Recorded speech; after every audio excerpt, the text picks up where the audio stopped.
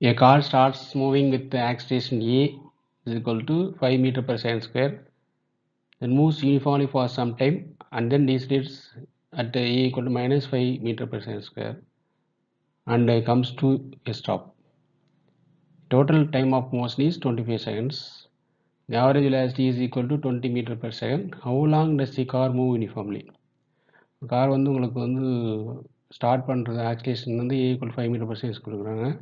அதுக்கப்புறம் வந்து யூனிஃபார்மாக மூவ் ஆகுது ஒரு பர்டிகுலர் டைமுக்கு. அதுக்கப்புறம் வந்து டீஸ்லேட் ஆகுது minus 5 metre per second square, அது டீஸ்லேட் ஆகுது, அது நெகட்டிவ் ஆக்சிலேஷன். அதுக்கப்புறம் ஸ்டாப் ஆயிடுது. அது டோட்டல் டைம் ஆஃப் மோஷன் வந்து 25 செகண்ட்ஸ் கொடுக்குறாங்க. அந்த காரோட மோஷன் வந்து டோட்டல் டைம் வந்து 25 செகண்ட்ஸு. ஆவரேஜ் வெலாசிட்டி வந்து 20 மீட்டர் பர் செகண்ட் கொடுத்துருக்காங்க, 20 metre per second. How long does the car move uniformly, எவ்வளோ டைம் வந்து அது வந்து இந்த கார் யூனிஃபார்மாக மூவ் ஆகும்னு கேட்டிருக்காங்க. ஸோ இதுக்கான நமக்கு கிராஃபிக்கல் ரெப்ரசன்டேஷன் பார்த்தோம் அப்படின்னா உங்களுக்கு வந்து வெலாசிட்டி வெர்சஸ் டைம் கிராஃப் எடுத்துக்குவோம். வெலாசிட்டி வந்து என்னது உங்களுக்கு ஒய் ஆக்சிஸ்லையும் எக்ஸ் ஆக்சிஸில் வந்து உங்களுக்கு டைம் எடுத்துக்கிறோம். அப்போ ஃபஸ்ட் இனிஷியலாக என்னது உங்களுக்கு ஏ is equal 5 metre per second. So என்னன்னா உங்களுக்கு இங்கே வந்து என்னது 5 metre per second, 5 metre per second ஸ்கொயர்னு கொடுத்துருக்காங்க. அதனால் வந்து என்னன்னா இங்கே வந்து velocity metre per second Y ஆக்சிஸில். So 5 இங்கே வந்து என்னன்னா உங்களுக்கு வந்து இந்த பர்டிகுலர் டியூரேஷன் வந்து டைம் டீன்னு எடுத்துக்கும். இங்கே வந்து டி ஈக்குவல் டு இங்கே 1 செகண்டாக இருக்கும். தென் ஆஃப்டர் தட் என்னன்னா moves uniformly for some time கொடுத்துருக்காங்க. அப்போ என்னது அந்த ஆக்சிலேஷன் வந்து என்னது உங்களுக்கு வந்து 0வாக இருக்கும்.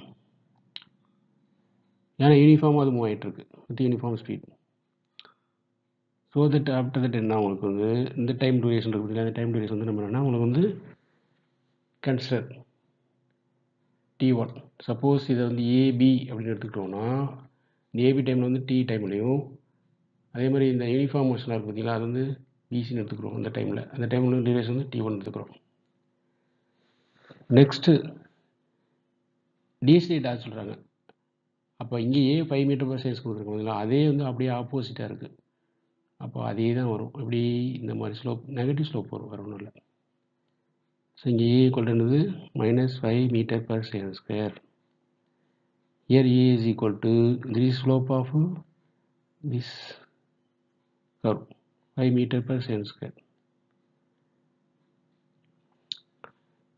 அப்போ இந்த டைம் டூரேஷன் நம்ம வந்து என்னது உங்களுக்கு டீன்னு எடுத்துக்கும். இந்த டைம் டூரேஷன் காரணம் என்ன, இங்கே எவ்வளோ டைம் கொடுத்துருக்குதோ அதே தான் இங்கேயும் டைம். காரணம் என்ன, இங்கேயும் 5 மீட்டர் பர் செகண்ட் ஸ்கொயர், இங்கே minus 5 metre per second square, இங்கே 5 metre per second square. Velocity time graph போது இங்கே 1 செகண்ட், இங்கே 1 செகண்ட் அர்த்தம். தட்ஸ் வை டிடின்னு எடுத்துக்கணும் நம்ம.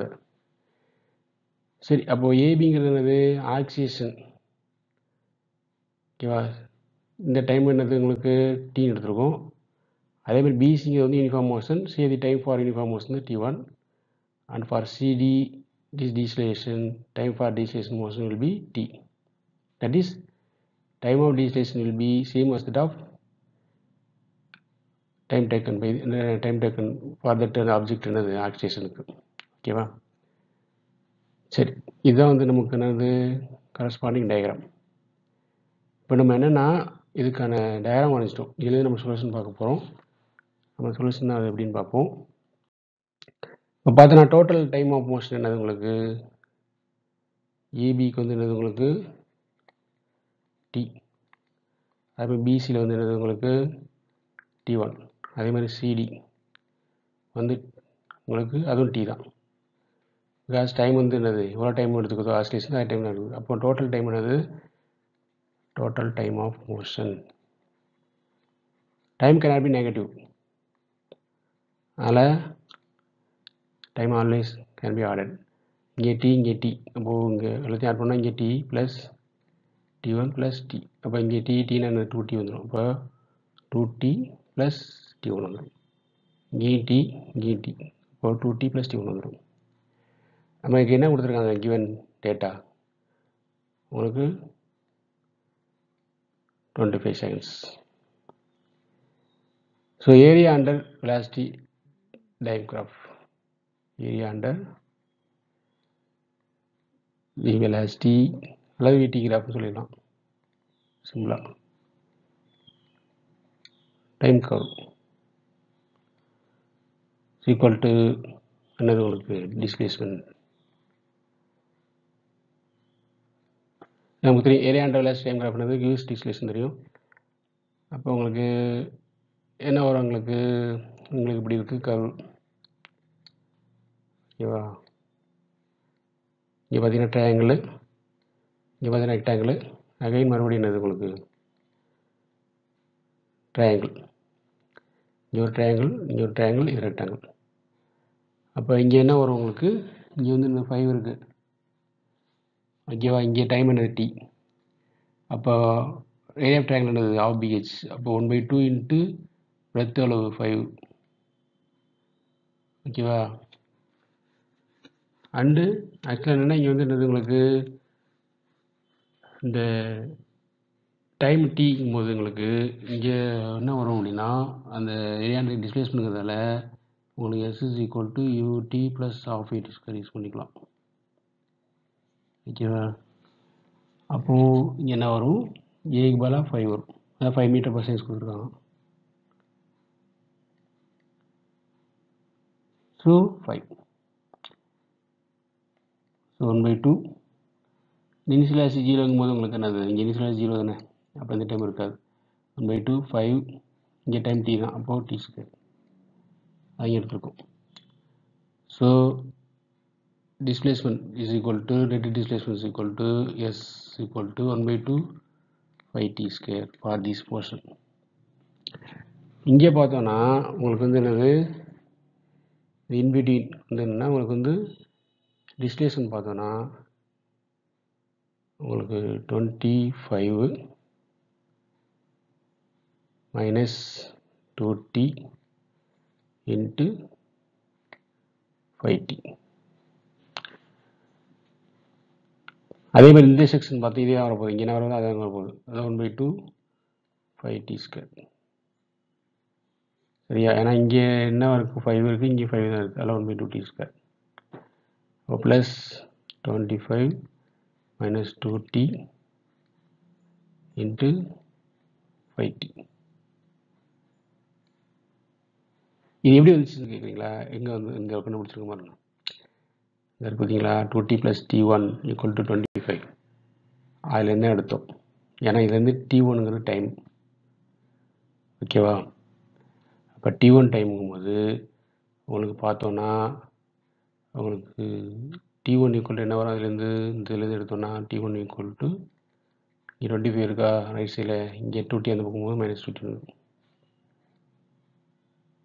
அப்போ இந்த இடத்துல டிஸ்பிளேஸ்மெண்ட்ங்கிறது என்னது உங்களுக்கு 5T இன்ட்டு T1 வரும். 5T into T1. அதனால நம்ம என்ன பண்ணுவோம், T1க்கு பதிலாக 25 minus 2T போட்டிருக்கோம் இன்ட்டு 5T ப்ளஸ் இங்கேயும் உங்களுக்கு என்ன 1/2 5T ஸ்கொயர் சப்ஸ்டிட்யூட் பண்ணிக்கலாம்.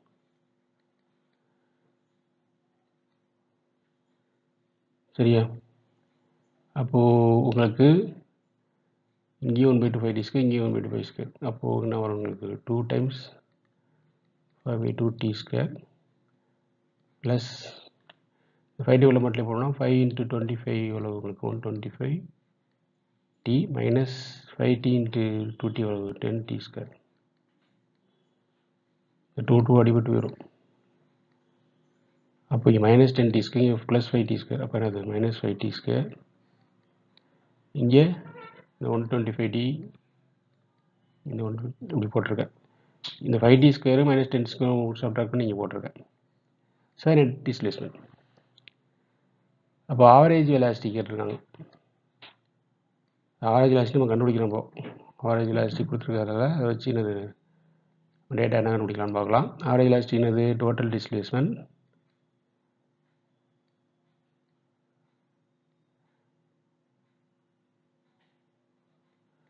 By total time taken.